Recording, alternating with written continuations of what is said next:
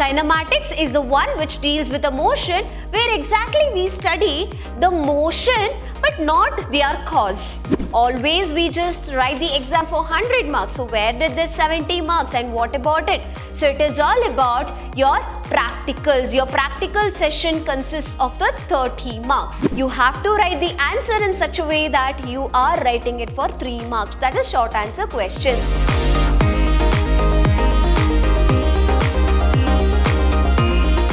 Hello everyone, I am Vrinda, Faculty of Physics from Vidhyaashram School of Excellence, Mysuru, welcoming you all to the Class 11 Introductory class.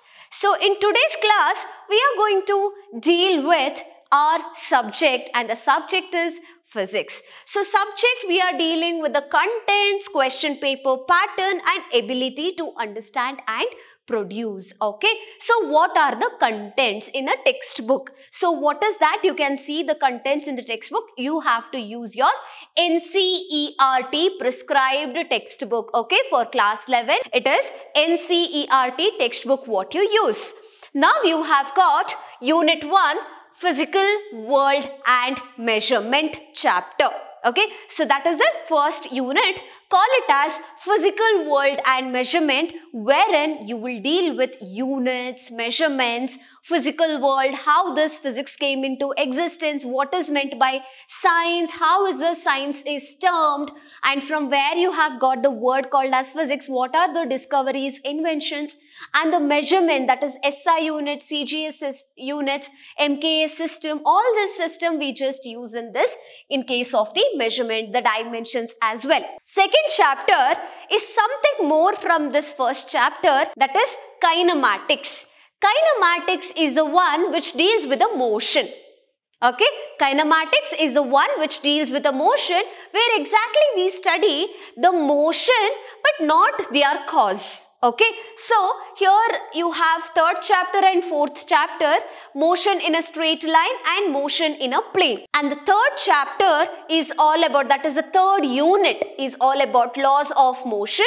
That means here you study few laws, that is Newton's laws of motion, first law, second law, third law, conservation of momentum, all these things will be studied under laws of motion. Fourth unit consists of work, energy and power, where we deal with the same concept for chapter 6. We study about the work, we study about the energy, we study about the power. And fifth unit is motion of the particles and rigid body. This unit, that means the chapter 7, system of particles and rotational motion, is a very new topic to you. Other than that, rest all other topics you have already studied. Those topics are familiar to you, okay, because that is the topics you have already studied in your previous classes, that is class 10 and class 9. Okay, so you have that from first unit, that is physical world, till your fourth unit, work, energy and power, it consists of 23 marks. This is the marks allotted for 4 units. 4 units consist of all 6 chapters. From here to here, all 6 chapters, it is 23 marks what is used. Okay, next one, chapter 7, this is a new chapter which has been introduced, so your focus should be more under this chapter. Okay, next we are going on to gravitation. That also concept you have already studied. We call it as chapter 8. It is gravitation. So system of particles and rotational motions as well as gravitation chapter consists of 17 marks. Next we are going on to unit 7, properties of bulk matter. So which are those bulk matter? Solid, fluids and thermal properties, means you study about the temperature, gaseous states as well as the temperature.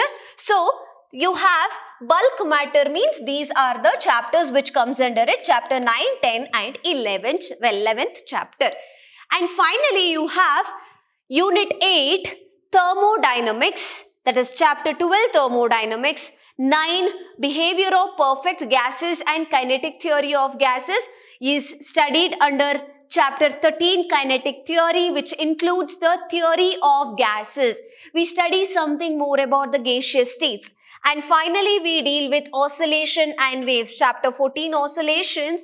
Chapter 15 is said to be waves. Okay. So the complete package of the contents is all over for the 70 marks what you write the paper, wherein here you have 20 marks and 17 marks. 20 marks is allotted from unit 7 till unit 9, and finally your unit 10 has got the marks allotted is 10 marks. Okay, so these are the contents what you will have to know, which are the contents and which are the units given over here, and how many units consist of what are the marks which is allotted will be the main thing what you will have to consider.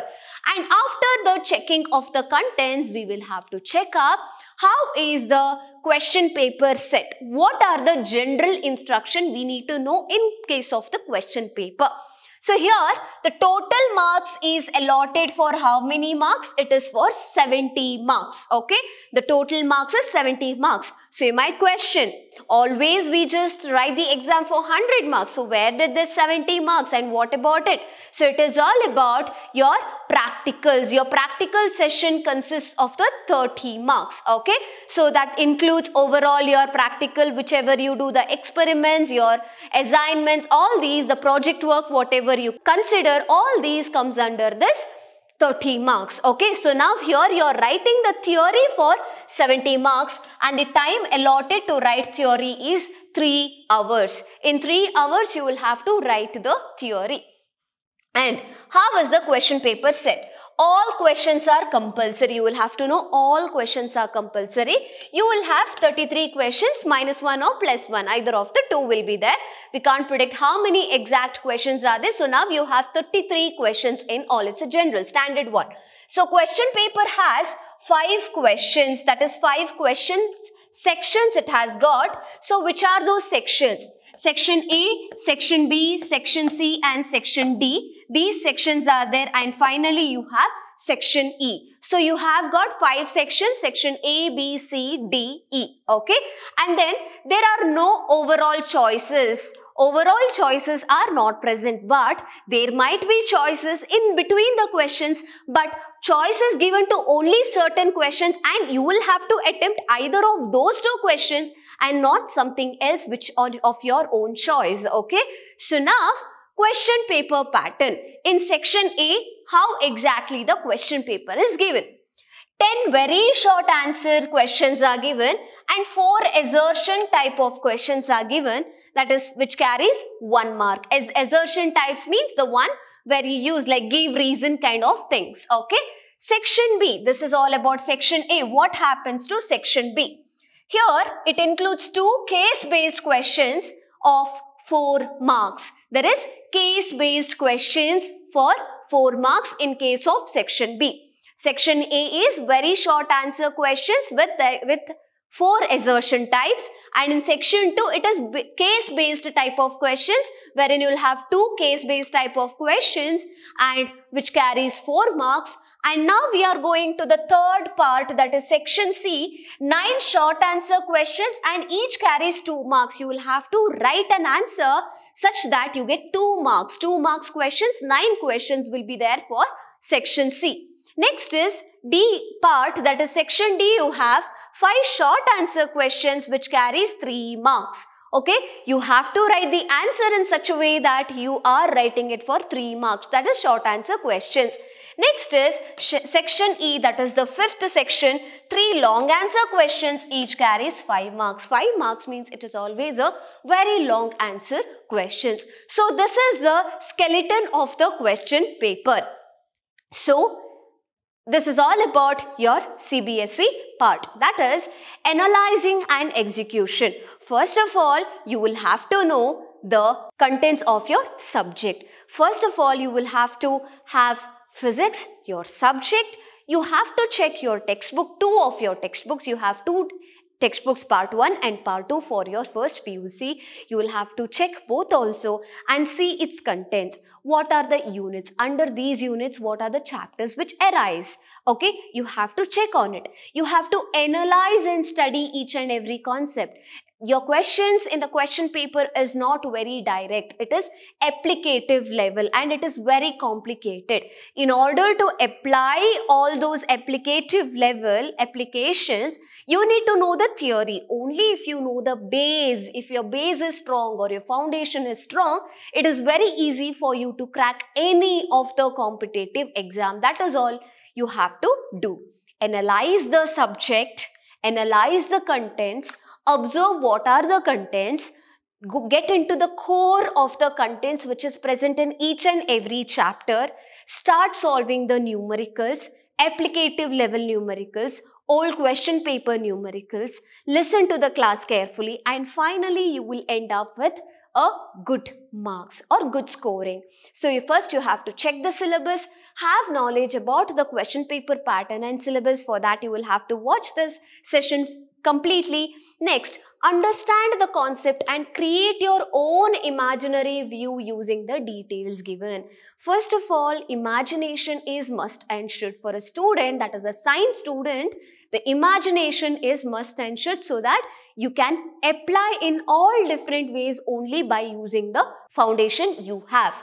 Next, finally give a wonderful output which in return provides you full package of marks. Got it? So that is all you have to do. It is not too very difficult to understand the contents, understand the question paper pattern, understand what does section A contain, section B contains, section C, section D and section E contains. Containing all those things, you can see what are the things each section contains, and finally you can just get into the examination. So in today's introductory part, we have studied contents, that is the syllabus, marks or the weightage what each contents carries, question paper pattern, as well as the general instruction for you to understand. So that's all for today. Let us all meet in our next upcoming session with a new chapter. Until then, have a good day. Thank you.